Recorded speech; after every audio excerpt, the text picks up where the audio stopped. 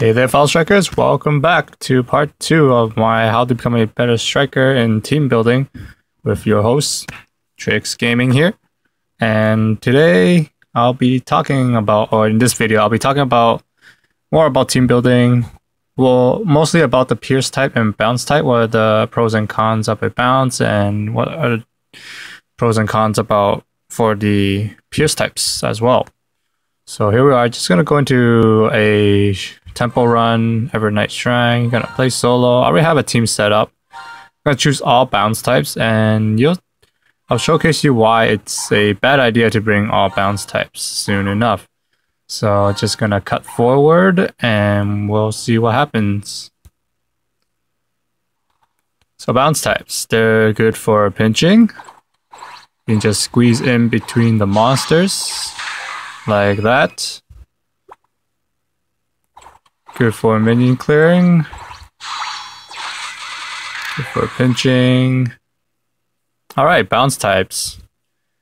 The only downside of bounce type is that when there's minions blocking items such as swords, hearts, hourglass, and you really need them, it's gonna be a problem because you cannot pierce through them. That's where pierce comes into play. But you can always try and struggle with bounce type if you try to grab the sword.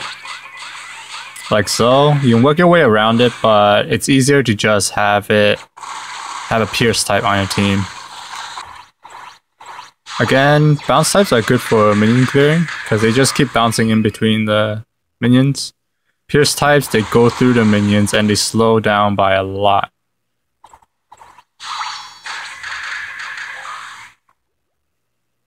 So bounce types, you can aim for the corner, you can hug the corner, you can hug the wall. Easily do a lot of damage because you're bouncing in between the target and the wall. And you can get a match shot like that. But for that to happen, you actually have to know where the match shot is for each boss. Another good thing about bounce type is that even though you have a gravity barrier hazard, and God Striker here doesn't have a null ability on gravity barrier. He does have a Fiend Slayer, and the boss is a Fiend type. The good thing about bounce type is that you still rack up a lot of damage from just bouncing. Okay, since that was the bounce type, now I'll show you a quick example of all pierce type monsters bringing to an event. That's why it's not a good idea to do so. Here we go. So the downside about pierce type is that you cannot hit the units. You cannot bounce in between the units. You go through the units. So as you can see, you're not minion clearing as fast as bounce types.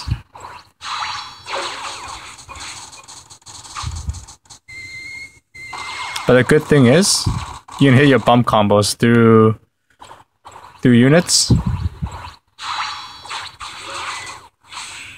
Like so.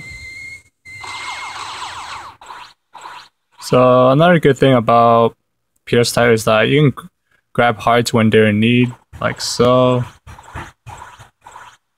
Versus bounce type, you cannot go through the units, you grab the easy hearts that are within range.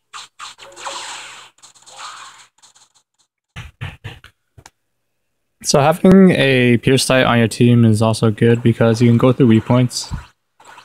You can aim for it, you can just go through it many times as possible. 1, 2, so it went through 3 times. And as you can see, it did a lot of damage. And having a pierce type, such as Cleopatra, makes her really good because she can go through units to heal up your teammates. So I'm actually hit everyone.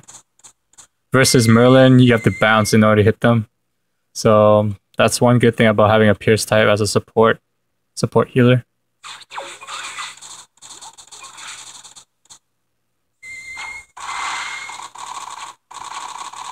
Same with SS. Pierce types, you can just go through them and hit them versus Liu Bei, where you have to actually bounce into them. Well, Yuri, you can pierce into them.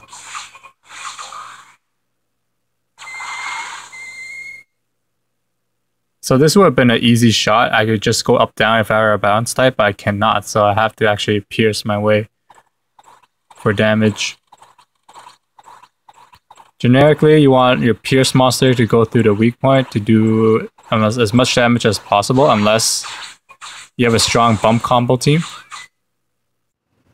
So that was the showcase on the pros and cons for both pierce types and bounce type monsters. And this is why you need to bring a mixture of bounce and pierce types to make your life easier in an event or if you're running anything in general. So the recap is that bounce types, good for minion clear, good for match shotting, good for wall grinding, which means basically hitting in between mobs or even boss between the wall and the target you're hitting. And also bounce type are good for pinching. Versus pierce types, they're used for getting hard to get hearts if you really need them, and they're really good for a support unit if you're using units such as Cleopatra or even Napoleon. For the Giga Blast, you want position well, or anyone with SS that can go through units like a delay SS, that's really good. Pierce types, they're also good because if there's no minions around after your bounce type should be able to clear all the minions, your pierce monster should be able to do a lot of damage because you can just go through the weak points back and forth and rack up a lot of damage. So this is why you need a mixture of bounce and pierce types. There's only one time where you don't want to bring a mixture, is when there's a event that actually have anti-bounce or anti-pierce type minions in the event. Then you'll have to go for all bounce or all pierce type monsters. Other than that, thanks for watching and look forward to part 3 on how to become a better strikers. And I'll see you guys next time. See ya. Such as swords, hearts, hourglass, and you really need them, it's going to be a problem because you cannot pierce through them. That's where pierce comes into play. But you can always try and struggle with bounce type if you try to grab the sword.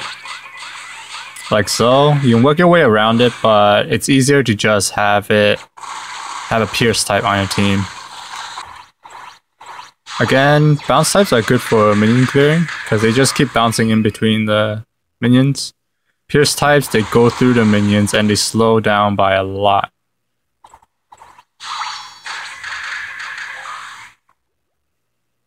So bounce types, you can aim for the corner, you can hug the corner, you can hug the wall.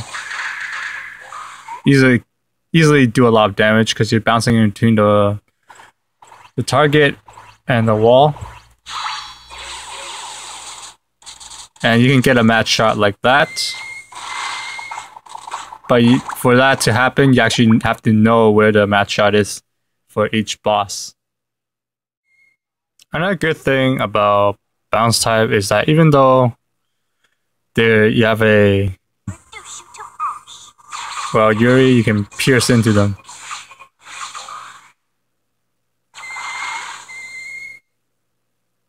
So this would have been an easy shot. I could just go up down if I were a bounce type, but I cannot, so I have to actually pierce my way for damage.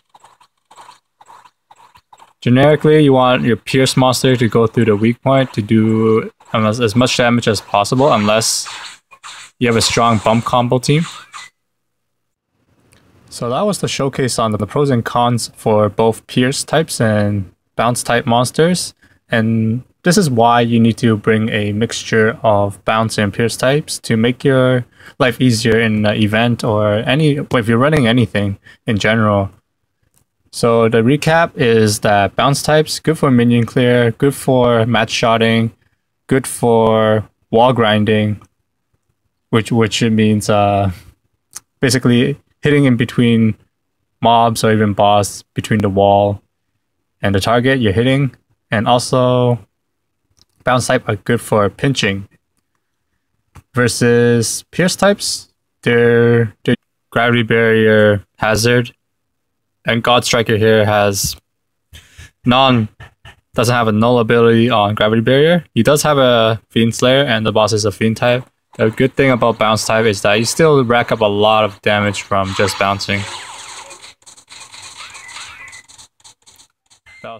Okay, since that was the bounce type, now I'll show you a quick example of all Pierce type monsters bringing to an event. That's why it's not a good idea to do so. Here we go.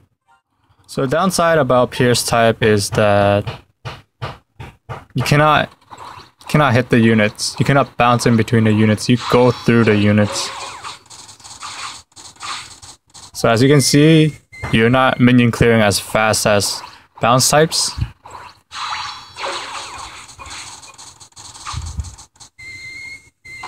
But the good thing is, you can hit your bump combos through units.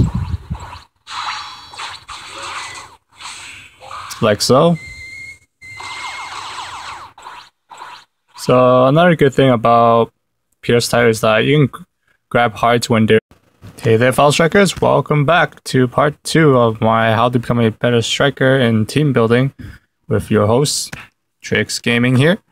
And today, I'll be talking about, or in this video, I'll be talking about more about team building. Well, mostly about the Pierce type and bounce type. What are the pros and cons of a bounce, and what are the pros and cons about for the Pierce types as well.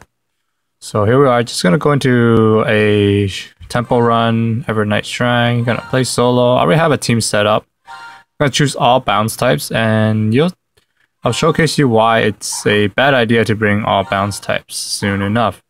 So just gonna cut forward and we'll see what happens. So bounce types, they're good for pinching. You can just squeeze in between the monsters like that. Good for minion clearing. Good for pinching. Alright, bounce types. The only downside of bounce type is that when there's minions blocking items, so you need, like so. Versus bounce type, you cannot go through the units to grab the easy hearts that are within range.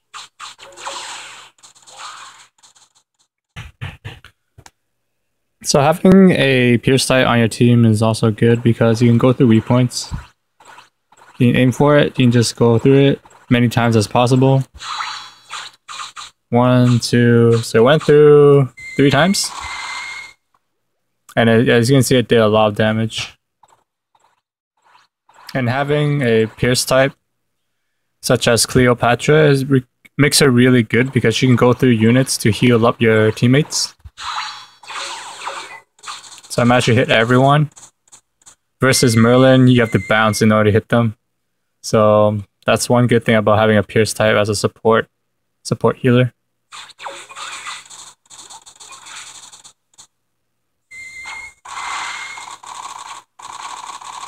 Same with SS.